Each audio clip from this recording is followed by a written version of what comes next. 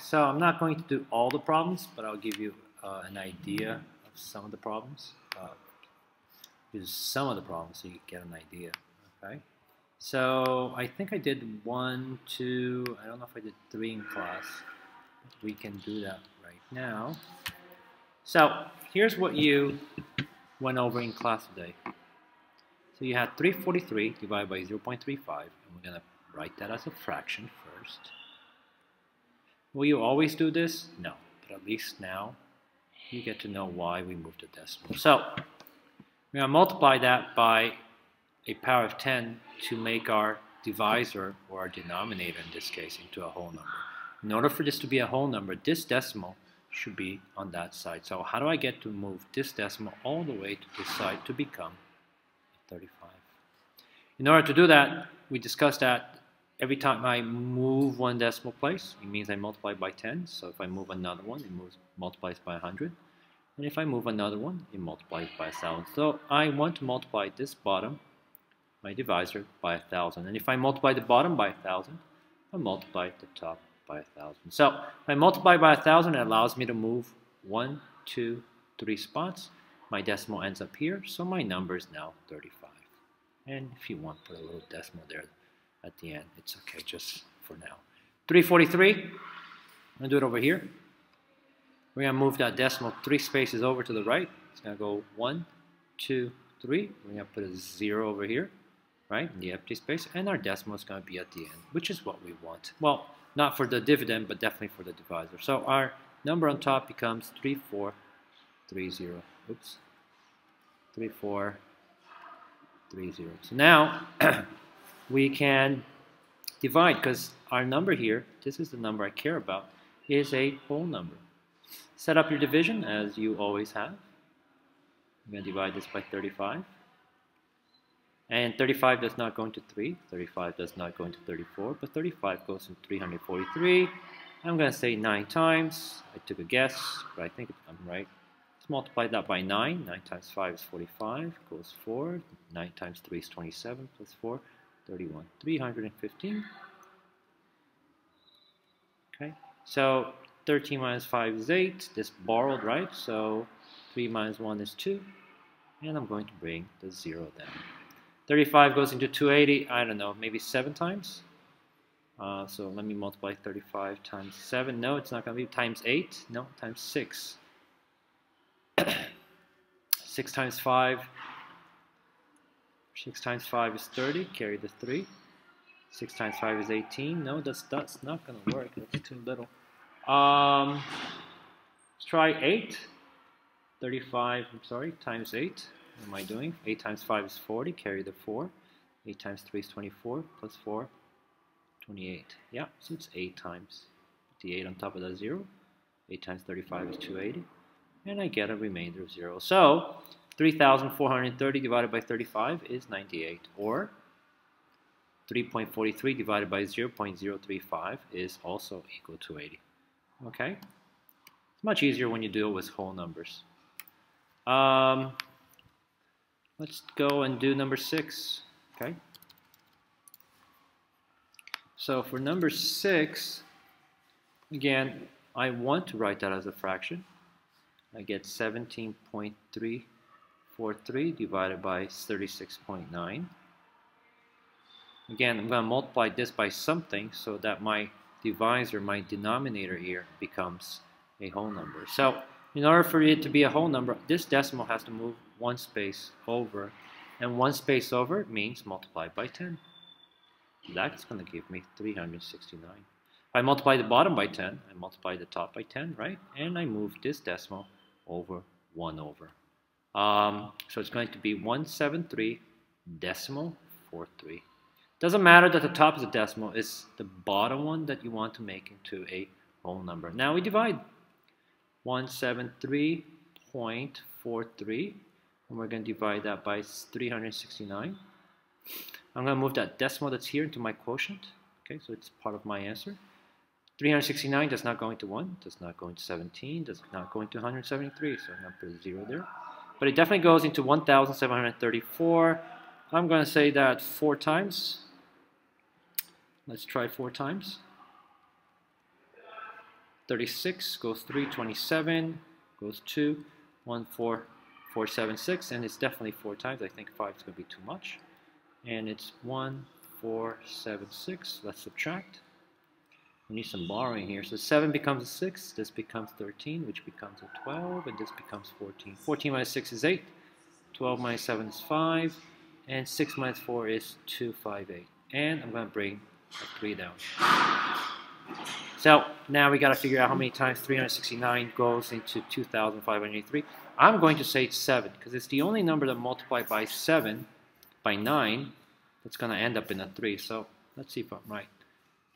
7 times 9, it is 63, so it ends up at 3, so that matches. Carry the 6.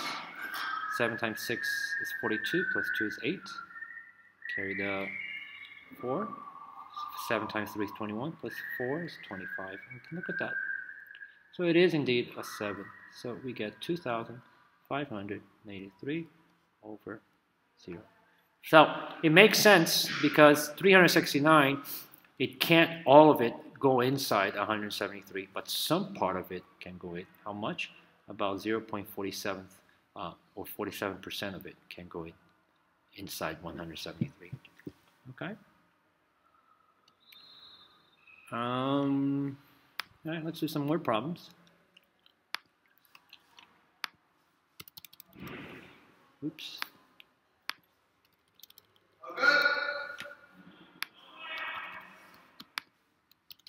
Lauren purchased 3.5 pounds of his favorite mix of dry fruits. Total cost was $16.87. How much did it cost per pound? Well, again, so it's going to be 16.87 divided by 3.5.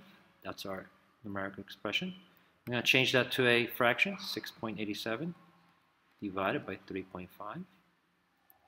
Now multiply by something so that my divisor here, my number at the bottom, becomes a 35, a whole number. So let me put 35 over here. What would I multiply 3.5 to get it to 35? Well, obviously, we're going to multiply it by 10 because the decimal moves 1 over, and 1 over means multiply by 10. So on the top is times 10 as well.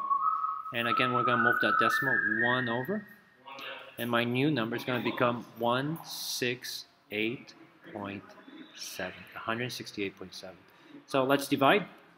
168.7 divided by 35. Let's bring that decimal that's here up. 35 goes into 168, I don't know, 5 times, I think. Looks like 5. 25 goes 2. No, it's too much. Times 4. 20 goes 2. 12, 140. So let's put a 0, or actually 4 times, right? On top of the 8. 4 times 35 is 140. Subtract. You get 2, 8. Bring the 7 down.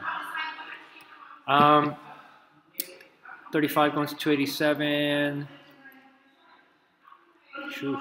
7 times. 8 times would be 24, 40.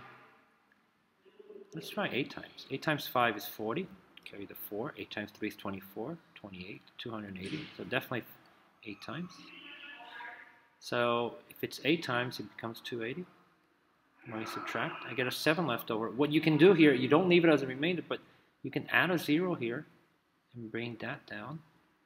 Now that gives me 70. I can continue my division by adding a 0 here, okay, just to see if it works. And in this case, you can tell it's definitely going to work. 35 goes to 70 2 times. And my final answer is 70. 4.82. Okay? I'm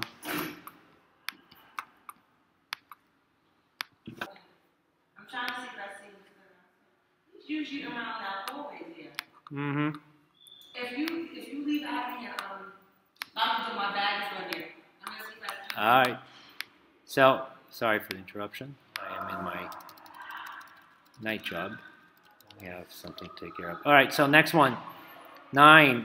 Daryl spent $468 on each pound of trail mix. He spent a total of 14.04. How many pounds of trail mix did he purchase? This one is not that bad because you can tell, right? So this is your expression. He spent this much and divided by 4.68. Even if you took around an estimate, it looks like 3 pounds. Definitely not 4 pounds, because that would have been $16 and change, or even more. But definitely 3 pounds and something. So you know our answer here, and here's where our estimate can definitely comes in handy. It's going to be about 3 something. So let's change this. Let's multiply this by something so that my denominator here, or my divisor, becomes a whole number. So notice this case, in order for 4.68 to become 468, we need to move that decimal 2 places over. And 2 places over means multiply by 100. And I multiply the top by 100. And on the top, I'm going to move it 2 places over, 1, 2, and we're going to get 1,404. We can now divide. It's a little bit easier to divide when they're whole numbers. Okay, these are equivalent fractions. We haven't changed the value of the fraction. 468 does not go into 1, does not go into 14, does not go into 140, but it goes into 1,404 3 times. Let's see. 3 times 8 is 24. Carry the 2. 3 times 6 is 18. Carry 2 is 20. 3 times 4 is 12. Plus 2, 14. Look at that. That one was pretty simple. So, how many pounds of trail mix did he purchase? He bought, your final answer should be, he purchased 3 pounds of trail mix. So the idea here is the same. Change the divisor to a whole number. And everything else after that is just simple dividing like you've always have been dividing.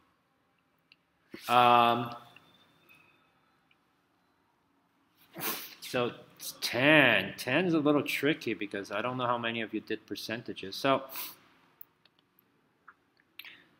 he has $161 and he wants to save 25% of it. We got to figure out what 25%. 25%. Okay, so think about a circle. If you cut it into 4, this is 25%, this is 25%, this is 25%, this is 25%, right? Because adding all of them up will give you 100%. So 25% can also be written, well, and again, here's the little trick. You have to know that 25% written as a decimal is 0.25. That's the tricky part with this question. Let's write it as a fraction. So I don't know how many of you knew that. Okay. We got to change. Thank you. We got to change now to 0.25. We got to multiply by something power of 10 to make it equal to 25. So how do we change 0.25 to make it 25? We're going to multiply again by 100. Move it 1, 2 over. Moving 2 over. We talked how that means also multiply by 100. And on top, we're going to multiply by 100, and we're going to move that decimal 2 over 1, 2. And it's going to turn out to be at 16125. So our final numbers are 16,125 divided by 25. Let's see how that works. It doesn't go into 1, does not go into 16, but it does go into 161, 1, 2, 3, 4, 6 times, which is 150. If I subtract, I'm going to get 11 as my leftover, and 2 comes down. 25 goes into 112 4 times, which is 100. Subtract, I'm going to get 12 left over, bring that 5 down, and 25 goes in 125 5 times. So there's something wrong here because 645, it's definitely not the amount he has to save. What did I do wrong?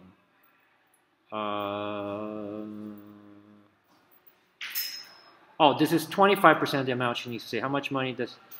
hang on a second.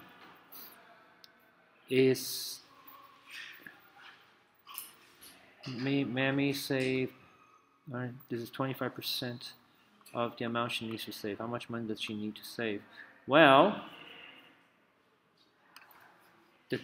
so that's 25. So I'm sorry, I completely misread that. So it's $161.25. It's 25% of is what she needs to save. So if you cut this in 4, you notice that this is 161.25. That's how much you save, 25%. This would be another 161.25. This would be another 161.25, and this would be 161.25. So how much does she need to save? It would be the total over here, and that Let's see if it actually works out to 645. It's 161.25 times 4, right? 0, 0 goes 1, no, 4 times 10, 8 goes out to 5, 24, and to 645. Okay, so you could have done multiplication or just the way we've done it. I just misinterpreted the question. So your answer is 645. Okay. Clear annotations.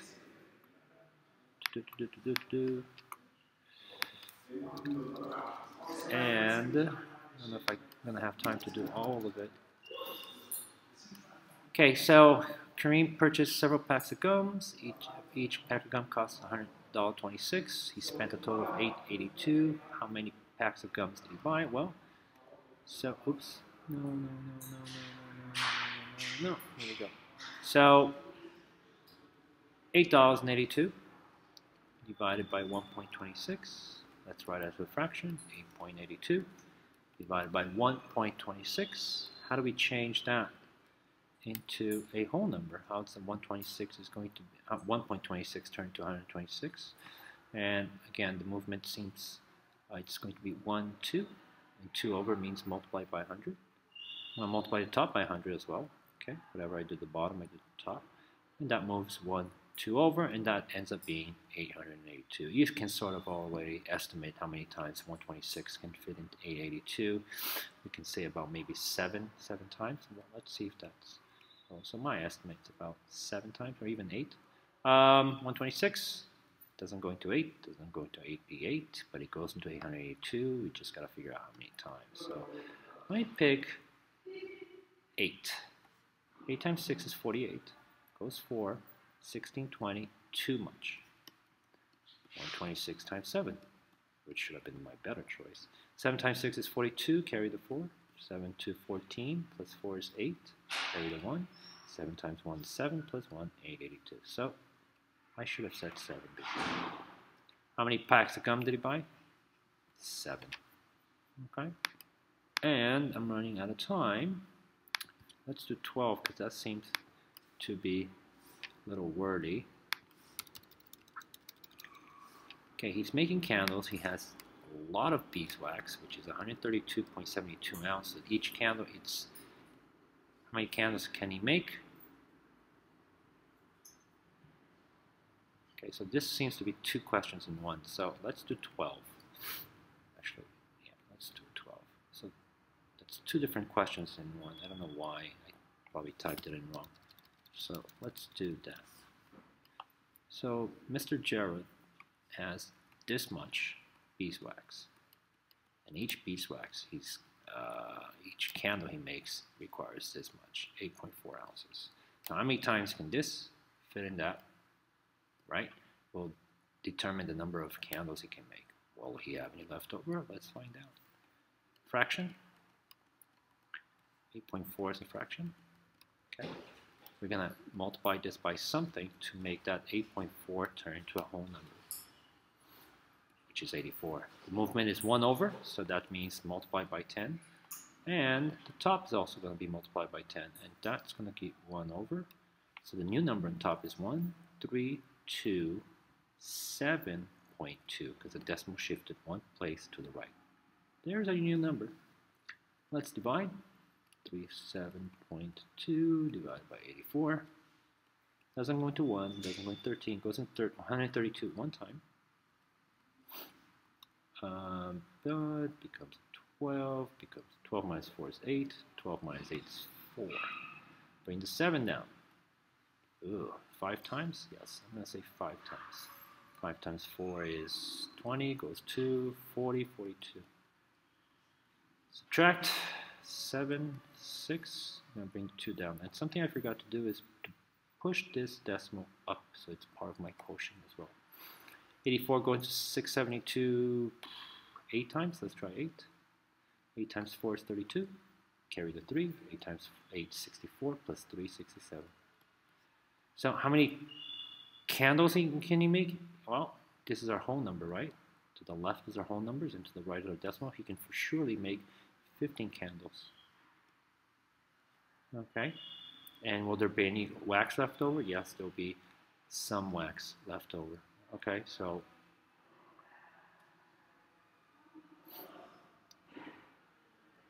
but some wax left over he can almost make. Has that he had 0.2 more, he would be able to make another candle, but he doesn't.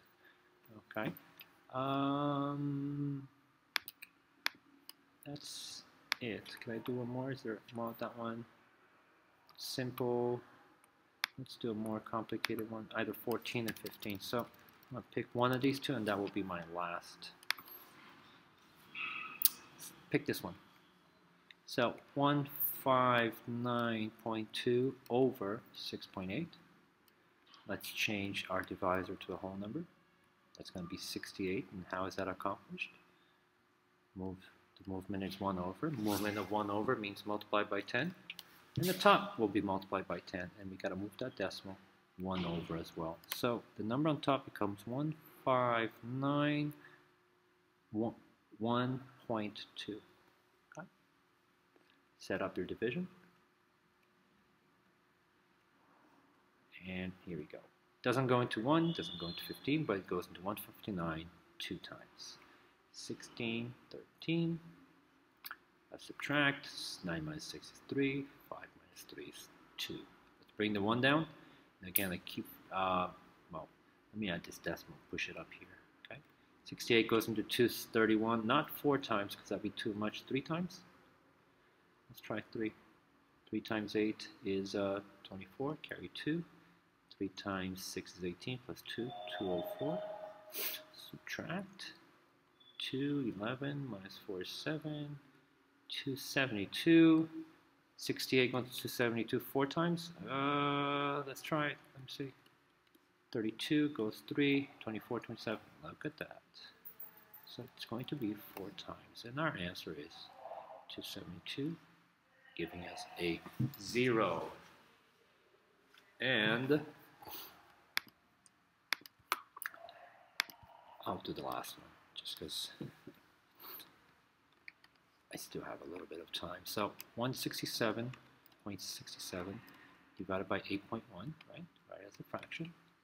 We got to multiply this by some power of 10 to give us 81. So in order to change 8.1 to 81, we got to multiply it by 10, right? And that's going to move the decimal 1 over, so it's 10 and 10 on top.